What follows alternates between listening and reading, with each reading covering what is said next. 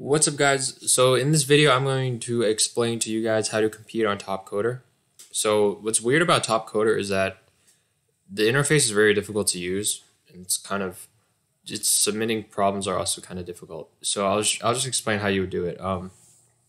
So what you would do is you go to arena.topcoder.com, and why you go on arena.topcoder.com is because Topcoder also has like other contests or like create an app development, stuff like that. But we just want to do competitive programming for now. Then what happens is that normally in this case there's like a SRM match that would happen, and they'll tell you the date, what it is. I already registered, so you just click register, and it'll tell you the register. So then it tells you when the coding phase starts. So the registration phase already started, right? Tell you when the coding phase start, which in this case it tells you the time period, time zone, and what it's going to be at. So for me, it's going to start at 12 p.m. February 13th at 12:05 p.m. Eastern, right? So this is based on my time zone. Then what I would do is, in order to compete, I would like wake up at this time period. Then I go into here, and then normally there's like a room, and you click on it. You would enter the room. You also could chat with people here.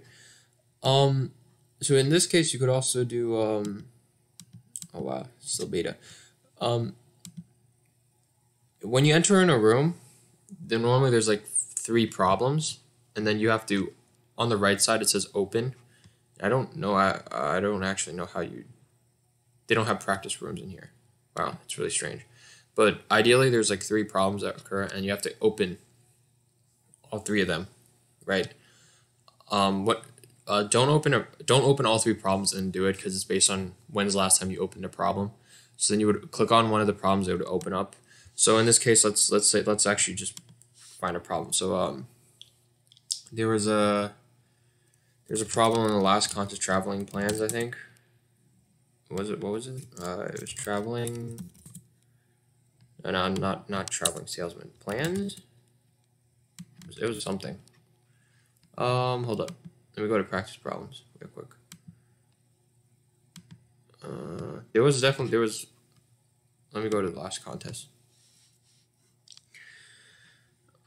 Yeah, it's really difficult to use, actually. SRM, so I did poorly on the last one, because I didn't think of getting hacked in the test cases. Pass SRM.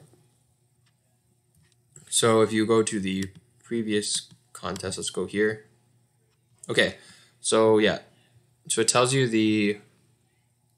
it's kind of difficult to read, but yeah, so these are the 3 problems. It's kind of, when you enter in a Topcoder contest, there's 3 problems, right?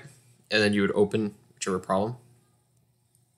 So here, challenge 60, yeah. So here, I would click on this problem set, and it would tell me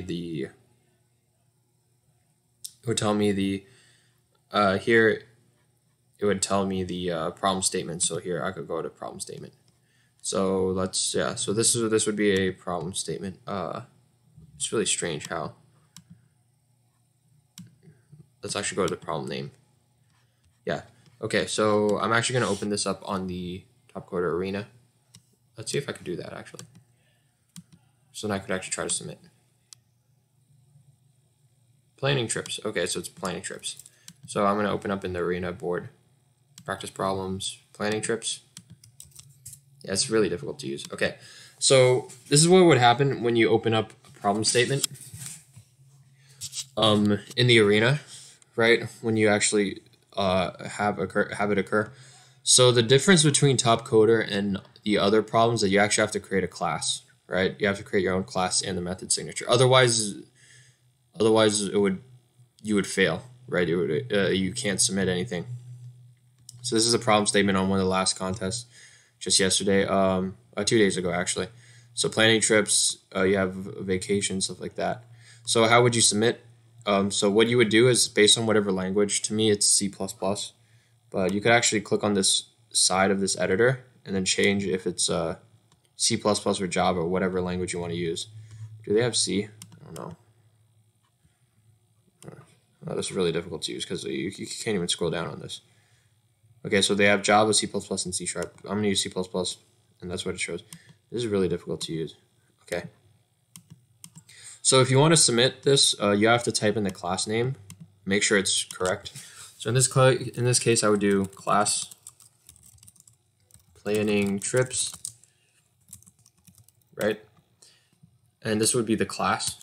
And then I have to make sure the method signature is correct. So here, if you look at the method, they want a method of find, and they want the parameters to be an integer and a integer array, a vector of integers. So here, this is a method signature that we have to have int find, int a, vector int num. So you could just copy this actually. So you just copy this, and this is a method signature that you need to do to submit, right?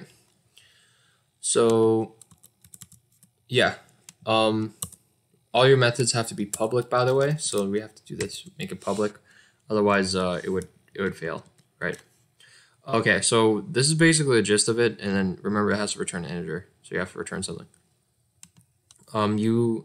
Above your class, you should include all your libraries that you're going to include. So like for me, it's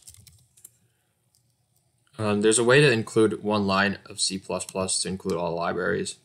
I think I'm going to go to Visual Studio just to get the top signatures that I'm going to use, because those are the libraries I'm going to use. Right, so here, yeah, this include bits, std, string, C++.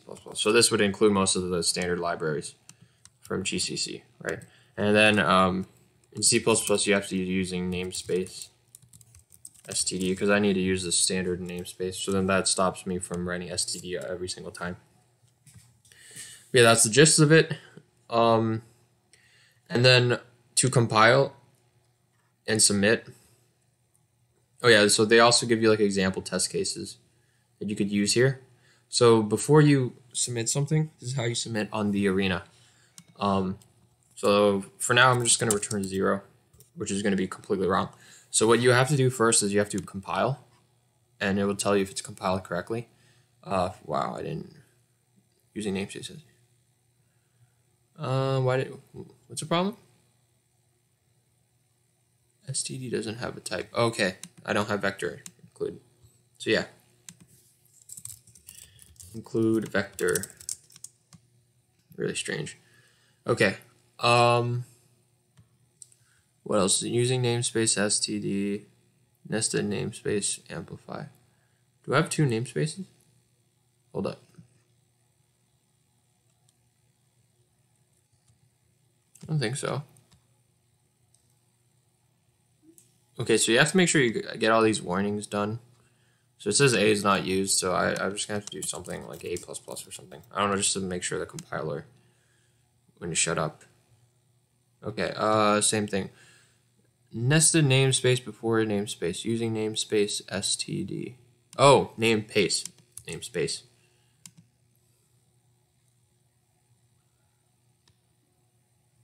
Okay, unused parameter num. Okay, so unused parameter, let's just do like num at 0 equals 0. I don't know, just to make the compiler shut up.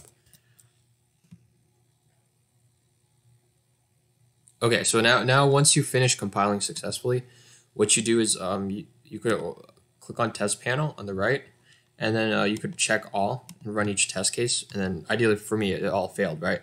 But it would tell you if the current sample cases that you inputted failed or not, which is going to help you a lot. So before you submit, you could actually see if your test cases failed or not, right? After that, if it did pass all of it, just click submit, and then yeah, it just clicks yes to submit your code. So yeah, that's basically how you would use Topcoder. If you want to practice problems, how I got to this area, just click on practice problems right here. So here, click on practice problems. We log into, and then you could search whatever problem you want.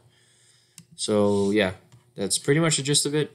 It's kind of hard to use, but that's how you would use Topcoder. Rate, comment, subscribe. I'll check you guys later. Peace.